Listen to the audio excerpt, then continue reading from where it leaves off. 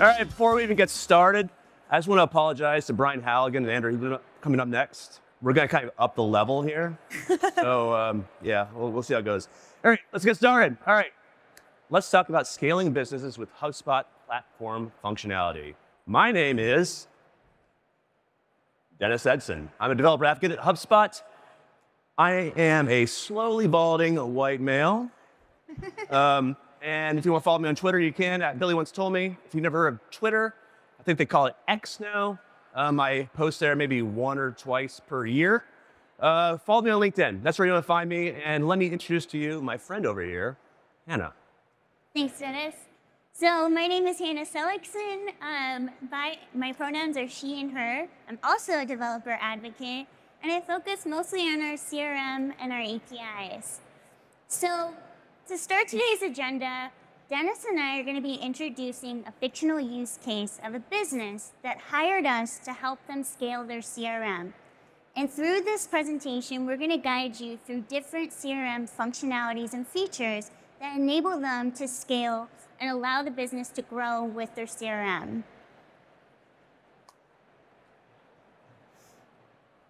I'm going to introduce to you this totally not made up company called Three Little Pigs Construction. You probably all have dealt with a company like this about 3 years ago. They were all over the place. They were using all kinds of things. They got scared because they didn't know, confused. So they came to HubSpot. They were happy. They learned how to use the platform. But because they have an amazing logo, an amazing name, they scaled. They got big. HubSpot, out of the box, is no longer enough. So, Hannah, what happened? Well, to kickstart, HubSpot out-of-the-box functionality is essentially when you start your CRM and you have a starter subscription. And essentially what they've shown us is that, hey, we're actually using some of these out-of-the-box functions. So for example, if you're familiar with our standard objects, they're using a contact for their client contacts or their subcontractors or their suppliers. They're also utilizing a company's object. And this has been great when it comes to clients that they're collaborating with, or once again, their subcontractors or just folks that they do business with. Ooh. Oh no, well, sorry about that. And then also, they were utilizing the deals object. Can we go back? It's okay. Okay. Moving right on. Sorry about that. They were also using pipelines. Many of you have heard of pipelines. Many of you use pipelines. That helps them organize things, Kanban boards. As a matter of fact, you see kind of the idea here. Stages are within a pipeline. They moved it, and they can see it nice, visually represented. They also use engagements, tasks, notes. Apparently, SMS now is a thing, so that is a new engagement they'll be using. Now, we need to move forward. We do. We need to bring them to a new level. So now we'll get into the challenges that they were facing. So with those standard objects, those lists, those forms, and also their pipeline that they had, they were great, but they still weren't allowing them to grow. And so essentially, they were already able to establish their sales process and their client relationships. But now as they're growing, they have more people utilizing their CRM system. So what they need is they need a place to have centralized data. They need a place for their invoicing. And also, they just want to be able to have real-time data. Previously, they had outdated data. They weren't able to really synchronize their third-party systems with their CRM. So constantly, users who are using their system didn't have up-to-date information. And this, in result, really affected their customer relationships and also just their efficiency and productivity. So this is where customization comes into place. And with customization, what they've asked us to do is they're asking Dennis and I, okay, well, how is customization going to help? So we want to be able to upgrade their HubSpot subscription. And first, what we're going to do is we're going to introduce custom objects. And you're probably familiar with these. So those standard objects that I rudely just walked right past in our presentation. Essentially, the difference is that a custom object allows you to create an object that those standard objects don't fit the box for. you're able to have, if you have any unique data requirements, you're able to utilize a custom object to leverage that. And so with this custom object, I think it's something important, especially when you want to scale, before I dive into the one that I made, is that when you are creating one, especially one that you want to scale with a business, there's two things I want you to take away. When you're creating this object, define the life cycle and also define the purpose. Because essentially, when you're defining that life cycle, you're ensuring that you're adding properties to the schema that are going to essentially account for the data properties in the future that you might need. Also, if there are any sort of like integrations that you need to utilize that custom object for, maybe you need to add, I don't know, an Asana ID property, and we'll get into that. But also the purpose. So something I've seen is that people will create a custom object, but maybe the team members don't understand its intended use. So that custom object isn't being used the way that it should be. So this, all of a sudden, you have, your data is not accurate, it's inefficient, and it's polluted. And it's like, why? And you realize folks are not utilizing it the way that it should. And something that's nice, especially for custom objects, is that they can be utilized within your workflows, reporting, and other features within HubSpot. And so what I did for Three Little Pigs Construction was I was like, okay, well, let's create a custom object called Construction Project, right? Because what they want to do is they want to be able to, A, they want to have centralized data, and B, they also want to be able to ensure they have real-time data. And so what I did was, okay, well, I'm going to build this object. I want to make sure that I can account for any sort of properties as they grow and any other systems that we might need to utilize. And so when it comes to that object, I was like, okay, well, Dennis is gonna be using some customization features and can utilize this custom object. Thank you, Hannah. Yeah. Now let's just walk back real quickly. First, we were using just out-of-the-box functionality. Amazing, great. Hannah brilliantly introduced custom objects. But there's a problem, and my developer friends out here probably are seeing this already. A lot of manual labor involved. You fill out a form, someone's got to go ahead and bring that in, move it through the pipeline, associate it with things. Dry. Do not repeat yourself, folks. Yeah. So, enter the humble workflow. The workflow itself is an amazing thing because it is automation on steroids. You have an event, it fires something, and something happens. That's cool, that's great. You all know about that. I really don't need to explain it. You're not here for that. What I want to say is why I believe workflows might possibly be the most powerful tool in HubSpot is because of custom-coded actions. Yeah, go, yeah. There we go. Please. Yes. I need it. All right, custom-coded action. What does it do? This is a thing that allows you to not only interact with the data inside your HubSpot platform account. No, folks, we're going further. We're talking outside. If you got an API out there, if there's a meme generator out there that you want to bring in to your HubSpot portal and see on your contact record, God bless you, go do it. Custom-coded actions are, honestly, my favorite thing.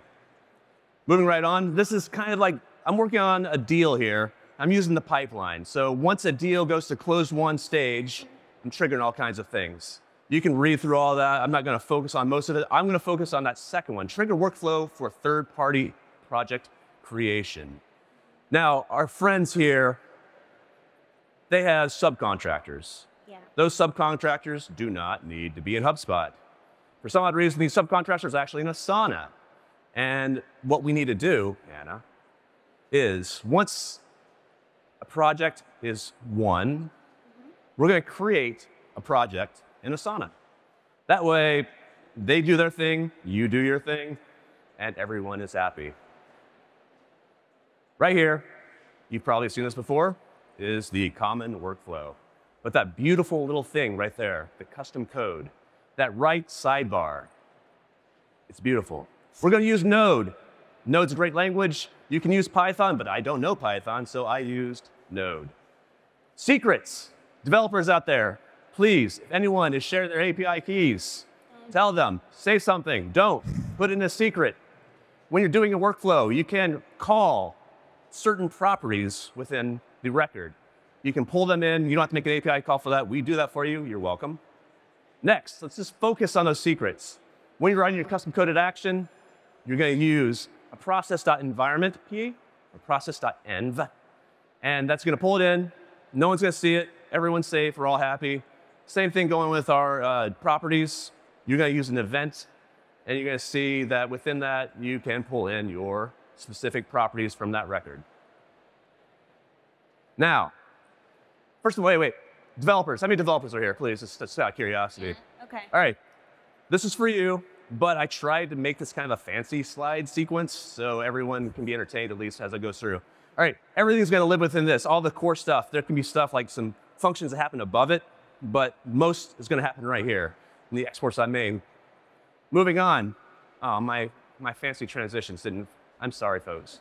All right, so we're gonna pull in all our variables in there, put in there. The let is something so I can actually update it, and I can't have a constant for that, and you would probably not do that if statement. I'm talking too much about it. I'm gonna stop talking about that now.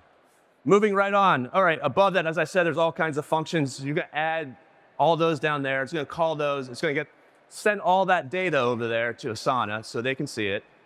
It's gonna pull the Asana ID back. We're gonna put that into a property because my friend Hannah over here is gonna use that later on in a little secret.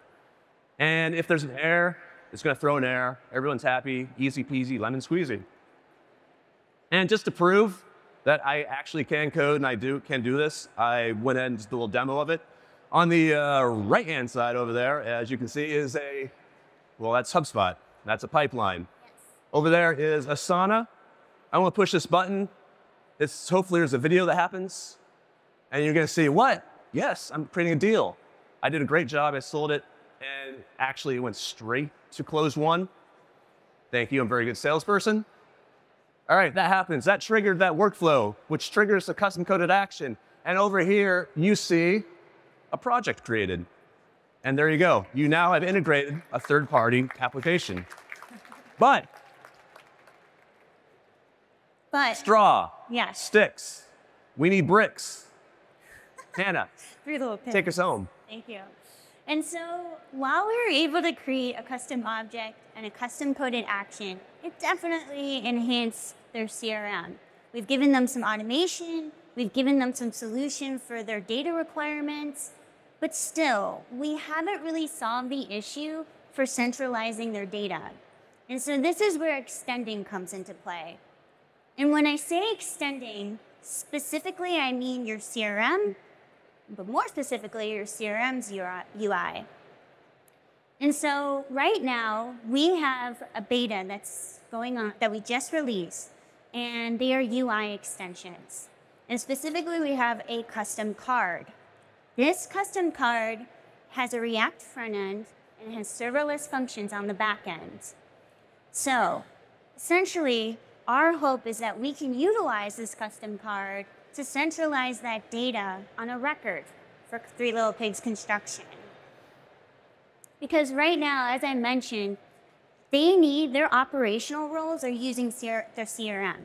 So they've got like their project managers, they've got their site estimators, and these folks need to be able to access project data that's associated to a company. So let's say a retailer hired 3 Little Pigs construction, and they say, oh, we have multiple stores across the nation. Okay, well, maybe we need to be able to track all of those projects, all those construction projects for that specific company. So what I was able to do is I created a custom card. And this is essentially just for project details, construction project details that applies to a company record. And essentially this card contains key details of a construction project. And I've also incorporated an Asana project that you can open as well. So essentially a custom card, it can be utilized to either display external data or your HubSpot in-app data. And you can display this custom card either in that middle pane right there or on the sidebar. And essentially the way that this is built, well, I'll just show you. Love it. So this is amazing for developers. You have a local developer environment where you can utilize TypeScript, React, and JavaScript to build the custom card. So what I'm doing here is I'm actually using the HubSpot CLI to execute my commands. And what I'm utilizing is I'm actually utilizing a HubSpot project. And you can either import one into your HubSpot app from your GitHub repo, or you can actually create one within the UI. And then what I'm able to do is once I'm building and deploying this, then that's when I'm able to display it in HubSpot. And so what I'm able to do is I can use a private app with an access token to access my HubSpot data into that card. And then with the project, that's essentially what I use to build and deploy. And so we're able to use NPM packages and React components as your front end. So this is the card that I built, and this is this in action. And I'm using a React table to display that data. And then I'm using just serverless functions on the back end.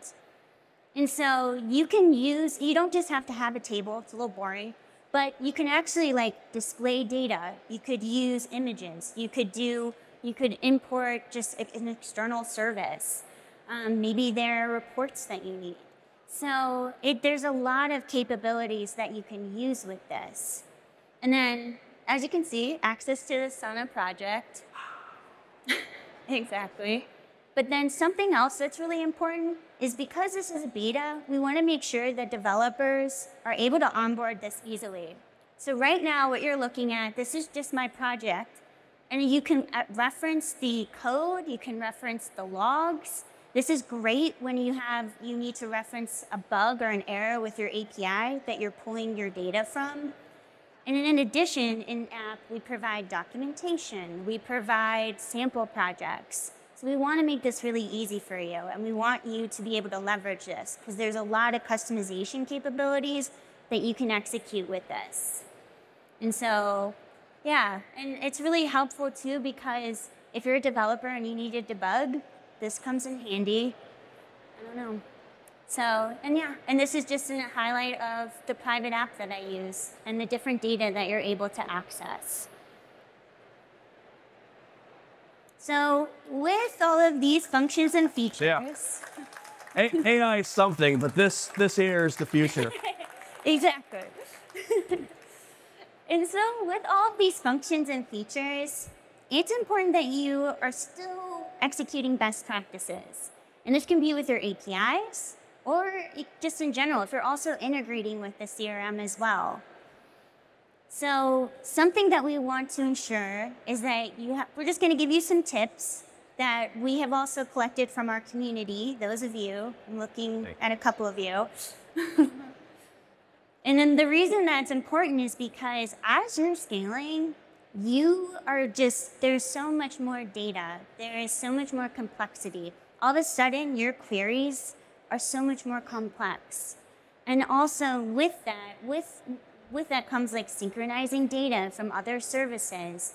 And that can create delayed response times. Indeed. Angry end users. So basically, to ensure that you have real-time data that isn't stale, isn't outdated, and also just to ensure that you're making API requests or data requests efficiently, we just have a few tips. So first, make sure you use a batch API. So if you're familiar, for those of you who aren't developers, we use APIs to basically get our data. We fetch our data, we create, so forth. But there's always a batch endpoint, and this can mitigate making multiple API requests. And then, in addition, make sure you're also caching your data. This will help with any sort of stale data. You can implement different mechanisms like time to live. Also, you should really utilize the HubSpot Search API. It's very underrated, and I think we might even have a blog post about that recently. Yes, we might actually. Yeah. So So, and then as far as associations and rate limits. Well, first of all, organize your data, folks. If you got data, it's not useful if you can't see what's in there. So organize it. Use associations. Now you can use association labels. Now you can association object to object. Now you are happy people. Next, just make sure you check your rate limits. If you have followed the very, very useful advice of Hannah here, you probably won't run into this, but rate limits are a thing. Your tokens will have all the information about that. You guys know, do it. Take care of yourselves out there. Yeah, and for those of you who might not know what a rate limit is, it's just when you are requesting data and you exceed a limit. Unfortunately, HubSpot, we can only offer so much. So you might exceed those rate limits. So it is something to keep tabs on, and there are ways that you can monitor it in your HubSpot app. And so now that we've introduced customization capabilities, we've shared some of those out-of-the-box functionalities, and we've also introduced to you ways that you can extend your own UI with some best practices. We're really hoping that we give you, as just a user or a developer, ideas on how you can help a business scale. Because oftentimes, with any sort of product, there's the art of the possible, sometimes takes imagination or examples like this. And so we hope that this will give others just ideas about how they can really extend their CRM and how they can utilize some of our features and our other subscription tiers to really get the most out of the system for their business so that everything is running efficiently.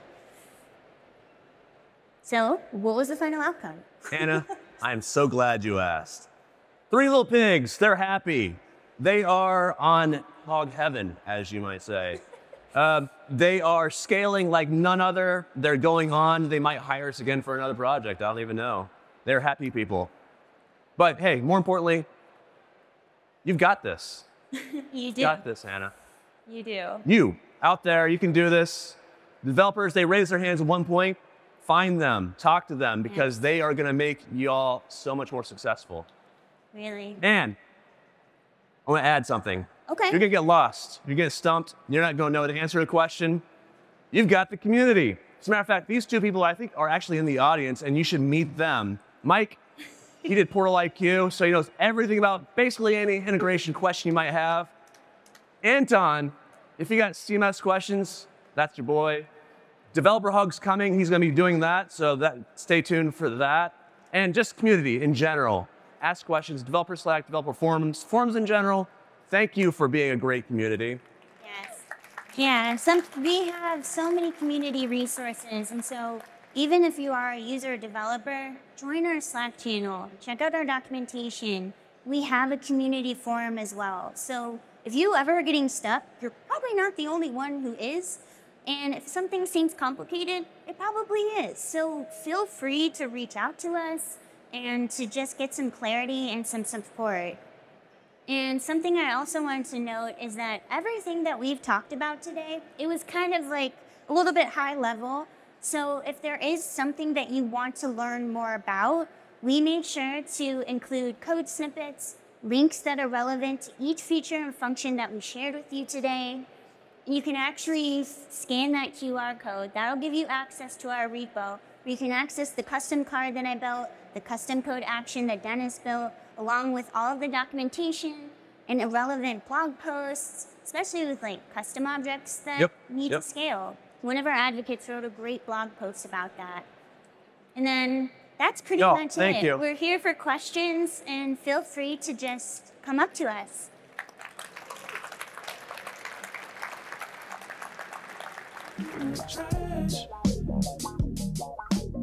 I